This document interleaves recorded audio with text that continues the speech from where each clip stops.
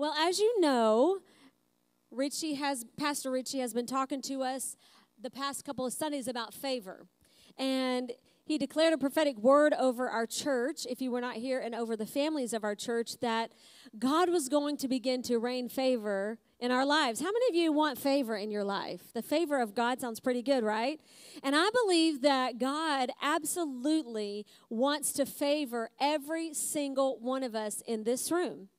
And when I was thinking about the message today and trying to, decide where to land and who to talk about in the Bible, there's so many different examples of people that have had favor on their lives, but there was one in particular that definitely stands out, and of course that's the story of Joseph, because Joseph definitely had favor. And at times in his life, it looks like he's very favored by God, but then there's other times in his life where it looks like God isn't even with him. And so I just want to kind of look at his life and talk to you about favor. So Joseph was born to his father when his dad was really old. And his father's name is Jacob. And Jacob had other sons and daughters. He had already been down this road. But here comes Joseph in his old age. And the Bible makes it very clear that Joseph was his favorite. How many of you have a sibling and you say, oh, yeah, I know. Yeah, they're the favorite.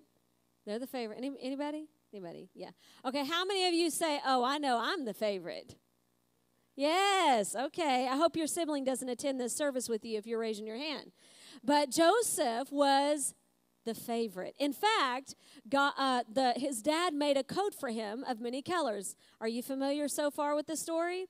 And he gives him this coat, and Joseph begins to wear it. And the Bible says that because of how much their father favored Joseph, his brothers hated him.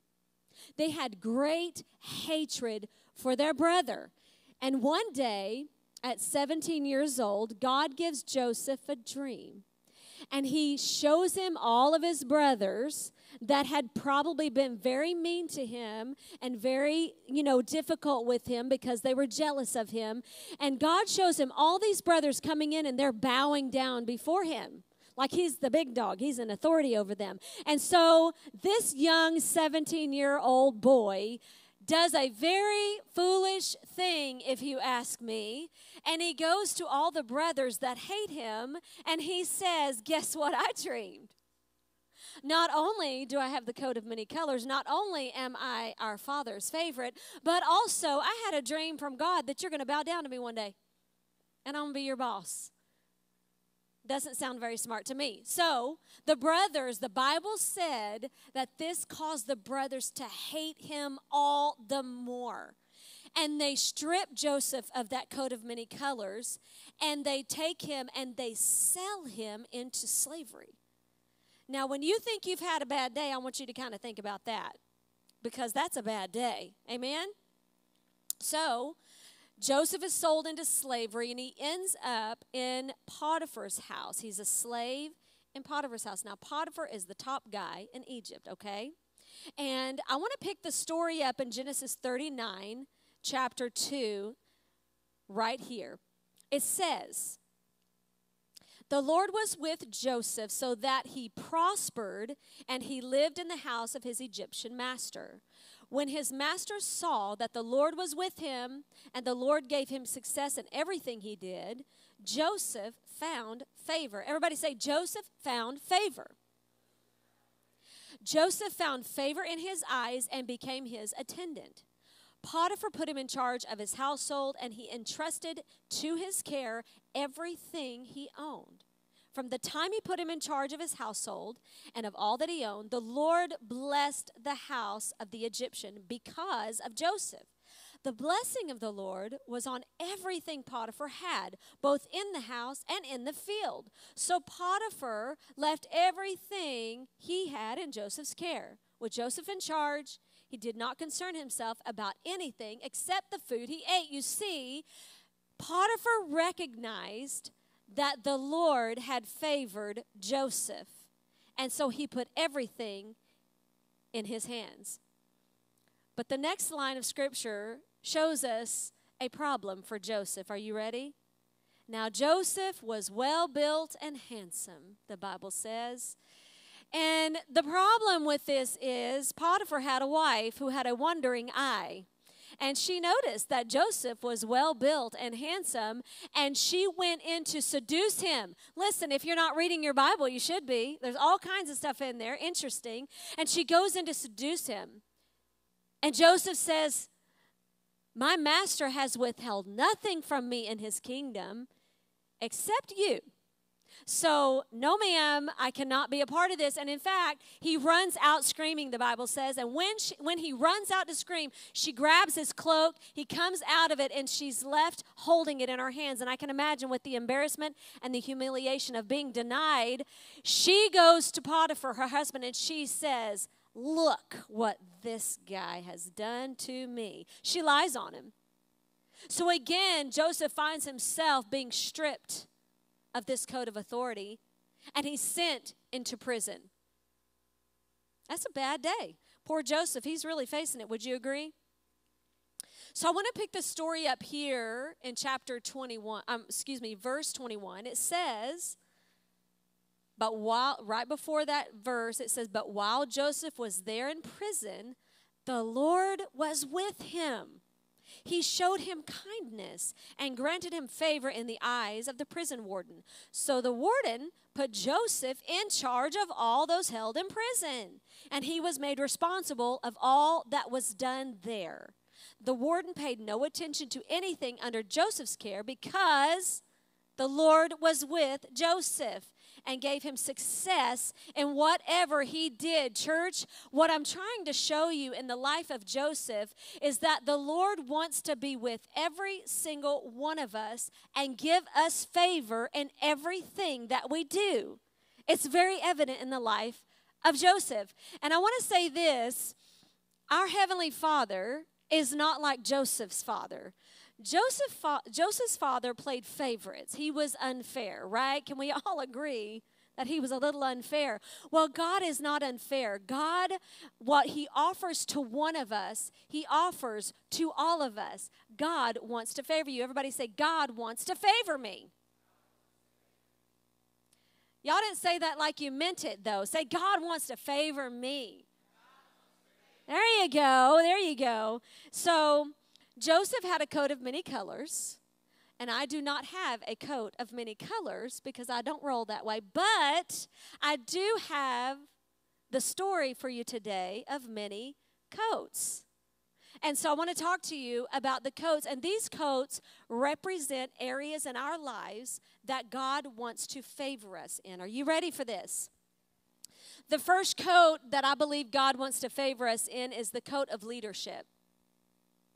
We can see in the life of Joseph that God, no matter where he was in life, whether he was in his father's house, or whether he was in the king's house, or whether he was in prison, wherever he was, God caused him to rise up to some kind of leadership position.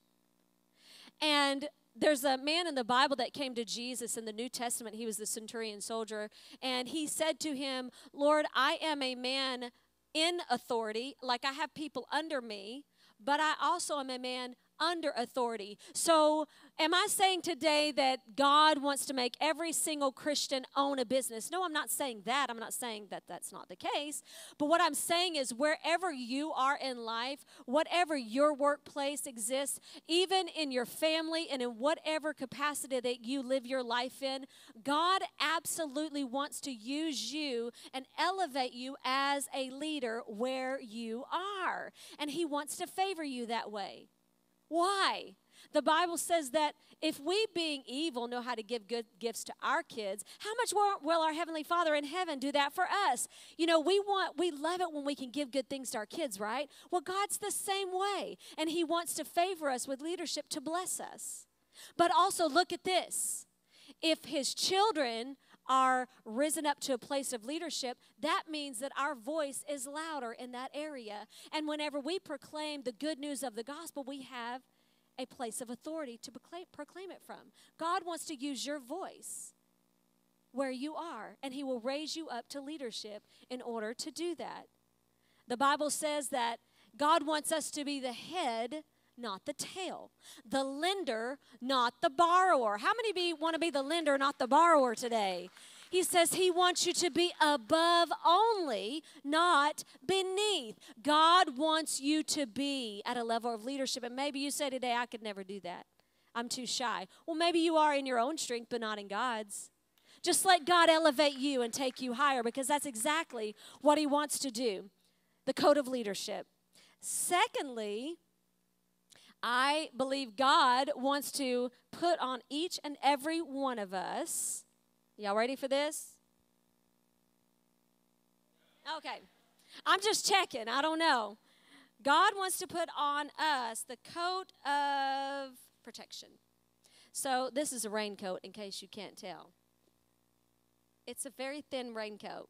We're just working with what we have, okay? But this raincoat is designed for me to step out in the rain in and not get wet. Are we all in agreement?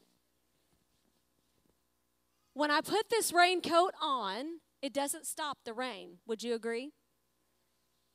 When I put this raincoat on, all it does is creates a barrier in between me and the rain. And that's exactly what God wants to do in our lives, is he wants to put a coat of protection on us to keep our lives safe from everything that's going on in our world. The Bible says that it rains on the just and the unjust. The rain is going to come. In fact, in the world that we live in, it can get very scary. We can start thinking, man, I don't even know if I can go to the store in safety. I don't know if I can put my kids in school and them be okay. I don't know if my finances are going to be okay. This economy is crazy, and we can really get into a very negative way of thinking that causes us to be fearful. But can I tell you that as children of God, the rules are different for you? I used to tell my girls that all the time when maybe they'd be battling something. I'd say, wait a second, the rules are different for you. Because as Christ followers, we are fully submitted to God, we have a different set of rules. That means that if it's raining and the storms of life are hitting, it can be hitting all around us, and somehow we are safe. Scripture tells us in Psalm 91, it says, 1,000 may fall at your side. Are you hearing that? 1,000 may fall at your side and 10,000 at your right hand, but it will not come near you. Only with your eyes will you look and see the reward of the wicked. You see, the destruction we're hearing about right here is close enough to be seen, but it can't touch us. I also think about Rahab, and this is a fascinating story to me, which I still don't feel like I quite understand, but she was a prostitute in the Bible, and some spies came in to spy out her land, and she knew they were there, and she also heard that the authorities of her land were looking for them. So she had mercy on them. She grabs them up, and she hides them in her house. Are you with me? And they're hiding in her house until the authorities pass by, and she knows it's safe for them to leave. She has them leave, tells them how to get out safely, but before they go, she says this: when we know that God is with you, and when you come back to attack this city, I want you to remember me and my family, and I want you to take care of us and keep us safe. And so they said, we will do that if you do this. And one of the things they told her she had to do in order to be safe was to take her and her family before the attack, go into her home, shut the door, and don't leave. Now, this is the part that I don't understand. Do you know where Rahab lived? The Bible says that Rahab lived in the wall of the city. Now, the scripture also says that whenever the Israelites came to attack that city, they marched around that wall 6 times in silence.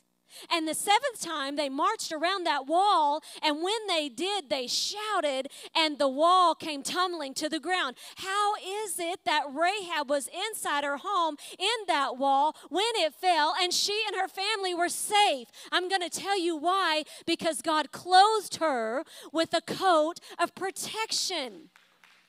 And God does not determine your safety based on situations in life. You're under a different set of rules as God's kid. Years ago, my mom and dad, they're here this morning. Wave at everybody. Give them a little wave. Go ahead, wave at them. They owned a very successful paint and body business, and they worked on cars. Now, my dad had begun seeking God about a business as a young guy, and God led him into this business. So God gave him this business. He didn't even know how to work on cars. God began to teach him and favor him. The Holy Spirit showed him what he needed to see, and he became very successful. In fact, let me just brag on them for a minute. Y'all remember the show Walker, Texas Ranger? That's a good Texas show, but they had all these trucks where they'd be shot up by bullets or stunts would happen. They'd be wrecked, and they would need a repairman to repair those trucks. Now, they're not just going to get any average Joe to do that. Would you agree? Well, they came to my dad. He repaired those trucks, so he's kind of Hollywood this morning, right? Wouldn't you agree? But anyways, so as time went on, a man opened another paint and body business in the area. And he wasn't happy to share Carrollton with my dad. In fact, he began to say, I'm going to put him out of business. I'm gonna destroy him. And one day, a man comes to my father and says, do you know what he's saying about you? He's saying he's going to put you out of business. And my dad looked at him and said, you know what? This man did not put me in business. And this man will not take me out of business. So it gets better. It gets better. So as time goes on, there was a storm that rolled through Carrollton, and it was massive. In fact, Dad said, I don't know if there was a tornado in it or what happened, but this man's business that was talking trash about my dad, his business was surrounded in a mix of other businesses as well, so it didn't stand alone by itself. And the storm came through, and guess what happened? It targeted that man's business, and it caused a tornado or something to come in on the roof of just that man's business. His is the only roof that caved in, and it caved in, and when it did, it smashed the cars that were in his business. And do you know what happened? He never recovered. Let me tell you, God's kids are always protected, and you don't mess with what belongs to God, because he knows how to cover you and how to protect you. And God absolutely wants to cover us with a coat of his protection. Physically, in our health, in our wealth. He wants to guard our families. He wants to guard and protect everything that pertains to us. Amen?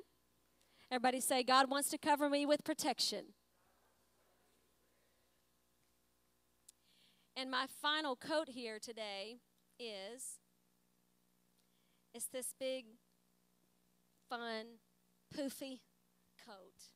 And I chose this one because look, I'm going to put this hat on. It's just so much going on, wouldn't you agree?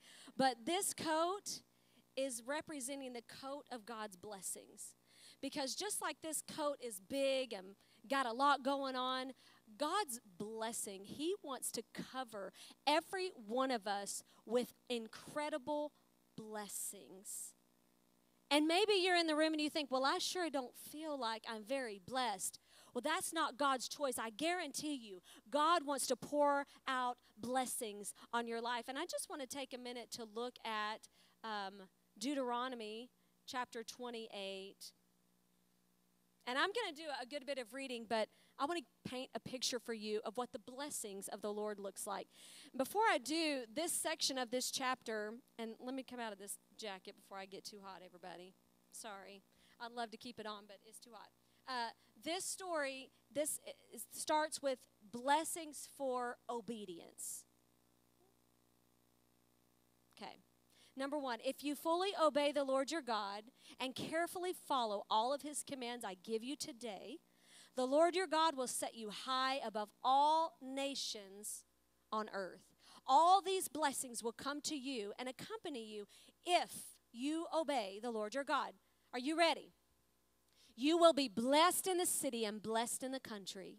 The fruit of your womb will be blessed, and the crops of your land, and the young of your livestock, the calves of your herds, and the lambs of your flocks. Your basket and your kneading trough will be blessed. You will be blessed when you come in, and blessed when you go out. The Lord will grant that the enemies who rise up against you will be defeated before you. And I love this part. It says, they will come at you in one direction, but flee from you in seven. The Lord will send a blessing on your barns and on everything you put your hand to. The Lord your God will bless you in the land he is giving you. The Lord will establish you as his holy people, as he promised you on oath.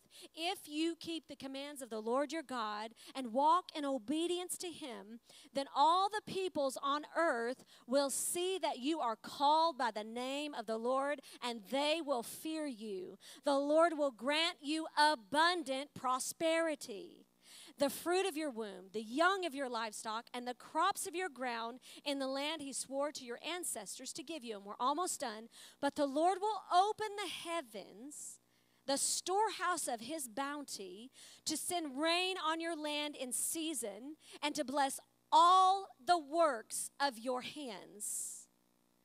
All the works of your hands God wants to bless. Do not turn aside from any of the commands. I'm sorry, let me go back. Sorry, I missed my place. You will lend to many nations, but will borrow from none. The Lord will make you the head, not the tail. If you pay attention to the commands of the Lord your God that I give you this day and carefully follow them, you will always be at the top and never at the bottom. Do not turn aside from any of the commands I give you today, to the right or to the left, following other gods or serving them.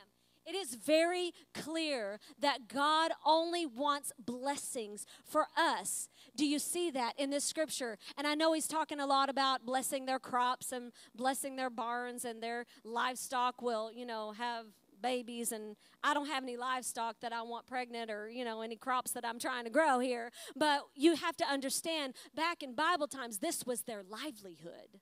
And God's saying to them, if you will obey me fully, if you will live your life like I am saying for you to live your life, if you'll put yourself fully in my hands, everything that you touch, I will bless it. And I will give you an abundance. He's not talking about a one-time blessing. God is talking about an overflow of blessings in their lives. And Free Life, that's exactly what God wants to do in your life and in my life. He wants to give us an overflow of blessings. And just like Pastor Richie said, it can be raining in the backyard and not raining in the front yard, or however he said it. And I don't really fully buy that because I've never seen that. But he said that's the way it works in Georgia, so we'll just go with that. But what I'm saying to you is, it can be raining in this house and you not be receiving it. We've got to get ourselves to the position that we can receive the favor of God. How many of you want favor? Stand up all over this room with me. I have one more. It's not a coat, but I have one more thing here to represent us. And oftentimes in life, we try to humanize God. And we try to come up with our own set of rules for how we're going to receive from God. And can I just tell you that will never work? God does not and will never abide by the rules that we put in place for him. And oftentimes I think we get frustrated with God because he's not playing like we think he should. He's not following our guidelines and our rules, but it just doesn't work that way. We have to do it God's way, but we come up with our own set of rules, and we think, well, I'm going to try to get favor from my boss this way, or I'm going to try to do this that way, and I'm going to try to rise up to leadership this way, or I'm going to try to get favor with my kids, or I'm going to try to get God's attention this way. And what happens is we're trying all these things not like God taught us to, and we're coming up short. See, this is not a coat of favor. This is just a vest, and it's missing arms. If I were to walk out in the cold, I'm going to be cold. It's missing arms. I'm going to get rained on. It's not covering and protecting me. It's too short like God wants it to. Why? Because these are my plans. This is trying to do it my way, trying to get God results based on human standards. And we have to be very, very intentional to know this, that God wants to put every one of these coats on every single Christ follower in this room. But the way he's going to do it is the way he's designed to do it.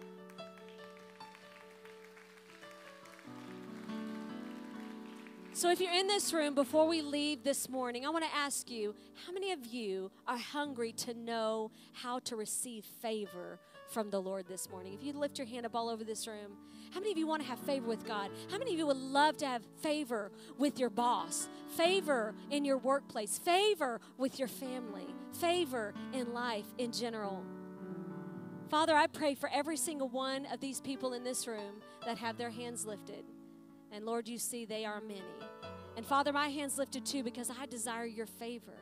Lord, I pray that you'll begin to open our eyes and show us how we can receive this kind of favor. Lord, I pray you'll help every one of us begin to walk in a new level of favor with you and with people.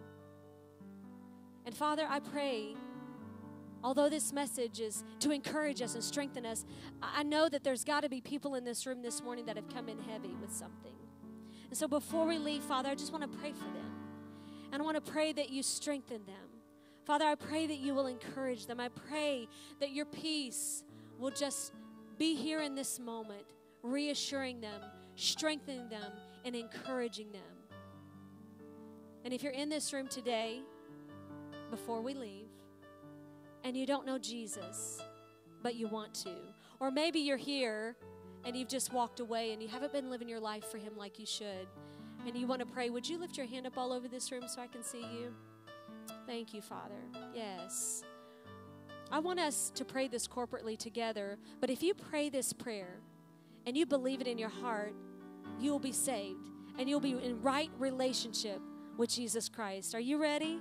Father, today, come on, you repeat it after me. Father, today, I come to you a sinner. I've messed up. But I know you sent Jesus for me. And I know he's in heaven with you today.